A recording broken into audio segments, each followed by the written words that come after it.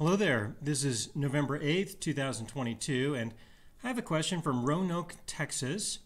This question is kind of a general question. Can a demonic person or demonic spirit disturb the sleep of a believer? Or can they invade on a believer's life in a way that there can be physical manifestations? That kind of a question.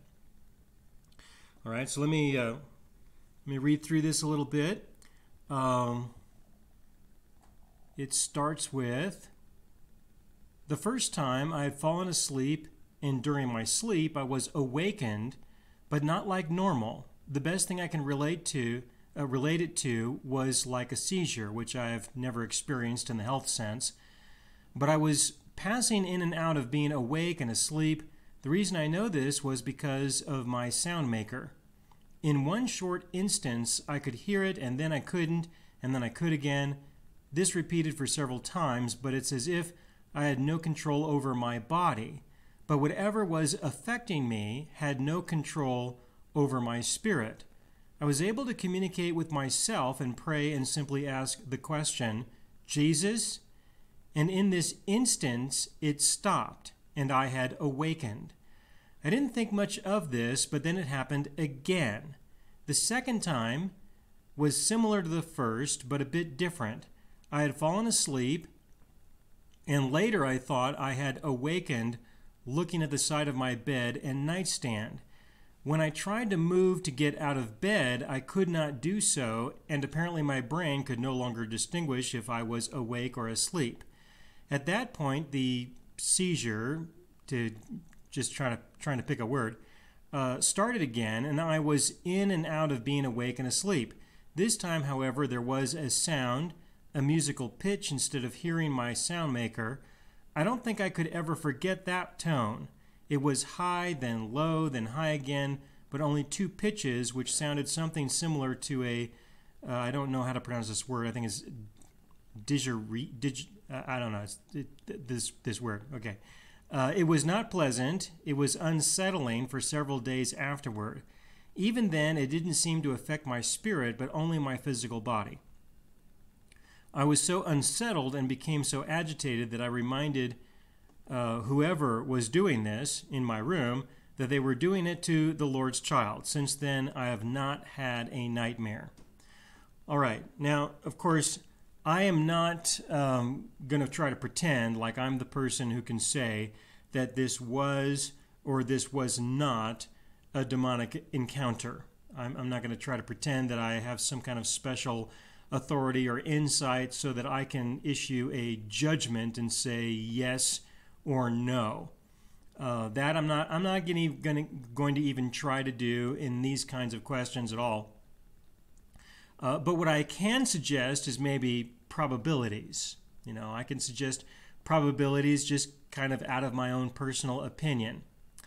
I have experienced myself, I have experienced circumstances that I believe the probability is exceptionally high that those were demonic experiences when I was sleeping. And so I would say that because I have had some experiences myself, I can name two, very clear, very vivid in terms of what happened, what I did. In one circumstance, it was definitely while I was completely asleep, and I awoke, and it was a very disturbing encounter. I don't recall if I prayed or if I did anything specific besides just feeling quite disturbed in that particular situation. But in my opinion, the evidence that I had convinced me that yes, this was a demonic spirit that invaded my person in a way that was unacceptable. I don't think that there was any kind of possession, to that kind of degree. I wouldn't say that at all. But that there was some physical interaction, that they were able to take place. They were able to invade my mind to a certain extent. This was quite profound, and I know there were some other circumstances that were going on that would kind of justify, not to say that it's okay, but to explain, give an explanation as to why I might be a target at that particular moment. So I can testify of my own experience that I as a believer, have had interactions with demonic spirits. That was one occasion. Another occasion was when one entered into my room and I woke up. It's similar to it was similar to anybody else entering into the room. I don't know if you can sense when someone enters into your own personal private space. If somebody's in there who you don't know, who's kind of a foreign person, perhaps you can relate to this, that maybe you can sense that there is someone in the room that shouldn't be there.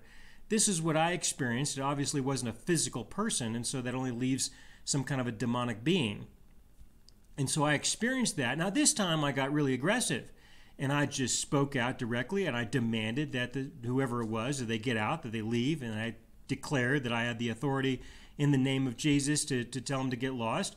And then I expressed a quick prayer to the Lord and asked him to send a few angels to set guard, and then I just went back to sleep, and that was the end of it. To me, it was not really an event worth mentioning. I think this is probably the first time I've ever mentioned this, and this was like 30 years ago. It's a long time. So maybe even a little bit. No, it's about 30 years ago. Yeah. So I can testify of these kinds of things taking place with a reasonable degree of probability. I can say that, but I can't prove that. And all I can say is that in my own spirit, I have enough to convince me that there was some kind of interaction that was taking place in this way. All right, now what you have described, it could easily be some kind of medical issue. It may not be demonic at all. It could be. There is no way that I can answer that kind of a question. And unless this kind of thing goes on repeatedly, I would expect that a physician would not know necessarily what to do with that. So if it was me, I probably wouldn't bother going to ask a physician to do an evaluation until it was repeating, until it was happening on kind of a regular basis. But a 1 or 2 time event, that's kind of hard to work with. In the meantime, you always want to do what you can to improve your physical health, and I would certainly encourage that. However, there are 2 things that you mention here that could suggest that this was a demonic encounter. The first thing is in the first experience, you called out to the Lord Jesus, and when this happened, it stopped and you woke up. When you called upon the name of Jesus, if there was a demonic spirit involved and they just decided to stop because you called on Jesus, this would give me the sense that this demon is not necessarily going to be that much of a problem.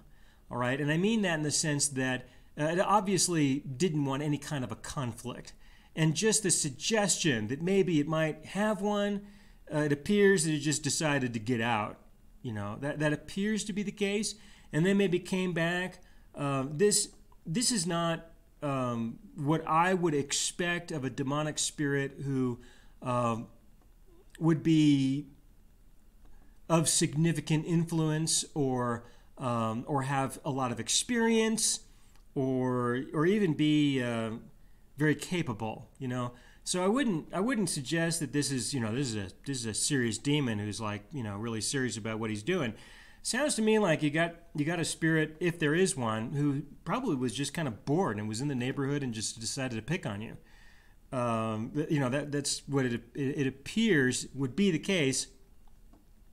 Except that it happened again. Now with that happening again, I don't know. I mean, what's this spirit really thinking? If there is one, what would it be thinking? But you said it happened again, and then this time, the next time, what did you do?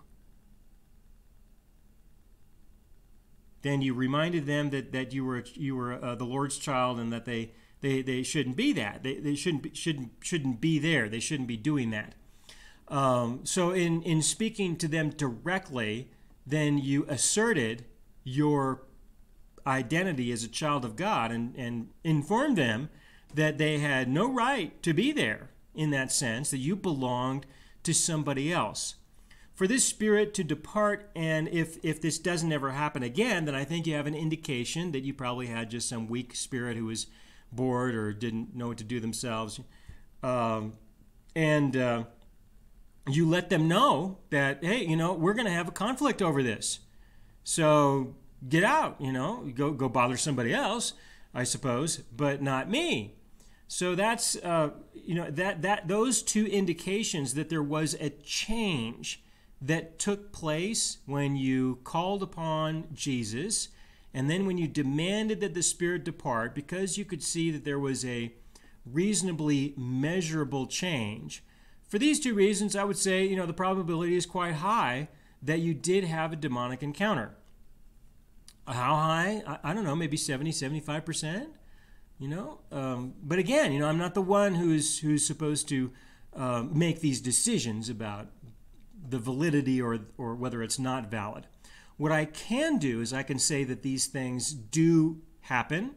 It sounds like this is a high probability. I can say that. But regardless of that, what I really want to say in answering this question is that when there is an interaction that takes place, when something like this may happen, definitely call upon the Lord. All right? Definitely assert yourself as a child of God and that you belong to the living God, that you are not theirs to play around with. And definitely pray to the Lord and ask Him to send some angels. It appears that, in this kind of a situation, there were perhaps no angels around. Maybe they just figured that you were going to be just fine. They didn't think that there was going to be an issue. So you should remind the Lord that it appears that there's a demon who's decided to bother you and that He should send some angels in order to address this issue so you can go to sleep, you can get your rest. You can do the things that He needs you to do. You shouldn't be disturbed by things like this, and ask Him to intervene and send some other spirits down that will definitely set a guard and take care of these problems should some spirits decide to stop by and mess around with you. All right. So that's the best I can do with this kind of a question. I do hope that this helps. I'm answering it because, like I said, I've experienced it. I've known lots of people who've experienced it, and this is an opportunity for me to give those things that you can do in the event that something like this happens to you, or that you can suggest to someone else. Should anybody have any more questions for me, or should you have any questions for me, do send them to me by email to my personal email address, aaron@aaronbudgen.net. And I hope this helps. Thanks.